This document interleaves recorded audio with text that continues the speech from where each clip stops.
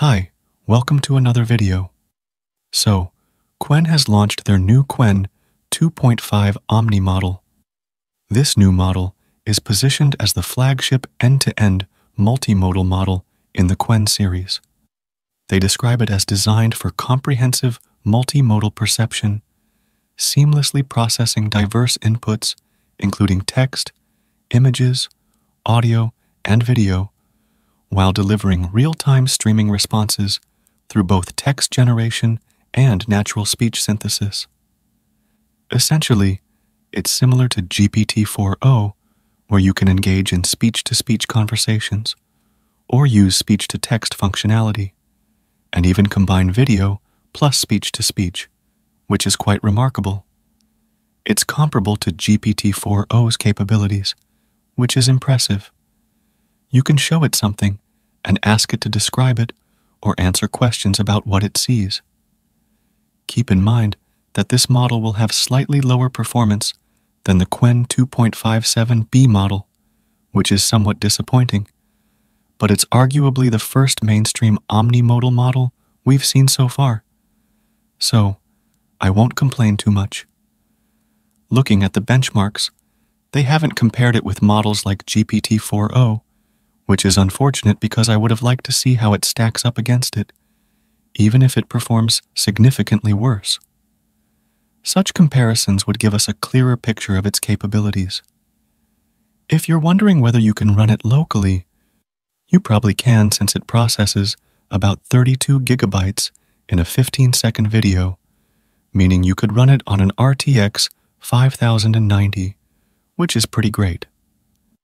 Additionally, there's the Qwen chat platform, where you can use it for 10 requests per day, which is quite generous. Let's try it out as well. So, I got this riddle for you. Listen carefully, because I ain't gonna repeat. Sally is a girl, and she has 3 brothers, but each of their brothers has the same 2 sisters. So, the question is, how many sisters does Sally have? Well, Sally has 3 brothers, and each brother has 2 sisters. Since Sally is one sister, there must be another sister too. So Sally has one more sister besides herself. That means Sally has 2 sisters in total. What do you think? Do you have any other riddles for me? Don't you think Sally has only one sister? No, I don't think so. Each of Sally's brothers has 2 sisters. Since Sally is one of those sisters, there must be another sister to make it 2.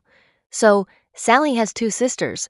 But if you really think differently, we could keep discussing this. What makes you think otherwise?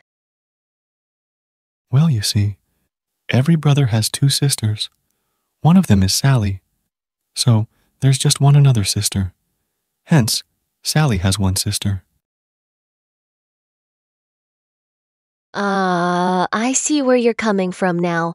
You've got a different perspective on it. Well, that's an interesting way to look at it, too. It shows how different people can interpret things in various ways. Thanks for sharing your thoughts. If you have any other riddles or ideas, feel free to bring them up.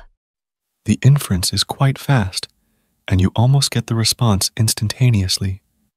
You can also use it with video on their platform, though with different usage limits. While it's not as sophisticated as GPT-4O, it represents a significant step in the right direction. The platform offers about 4 different voices, and the local model provides the same options, so that's available for you to use. Until now, we haven't had any proper all-in-one model, but this is a great development. It's also available on their Hugging Face space, where you can try it in offline mode by uploading audio, video, or text and chatting with it, which is quite convenient. You can also run it locally with a web UI demo. It's compatible with VLLM, allowing you to serve it as an API if you wish, which is quite impressive. The simplest way to use it is with Hugging Face transformers, where you can just load the model, input your question along with video, audio, or other media, and then use it accordingly, which is great. They've also shared some cookbooks that I want to walk you through. These are all notebooks, meaning you can easily run them on Colab as well.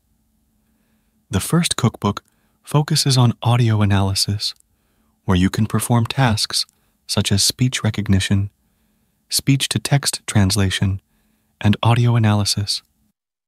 It's straightforward.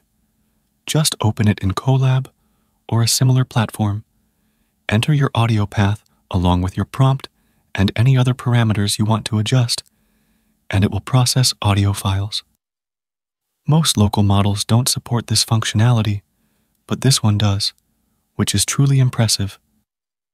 Another cookbook is for voice chatting, where you can provide audio input and receive audio responses, which is quite remarkable. There's also a screen recording option that allows you to capture a screen recording and have the model analyze it instantly, which is quite useful.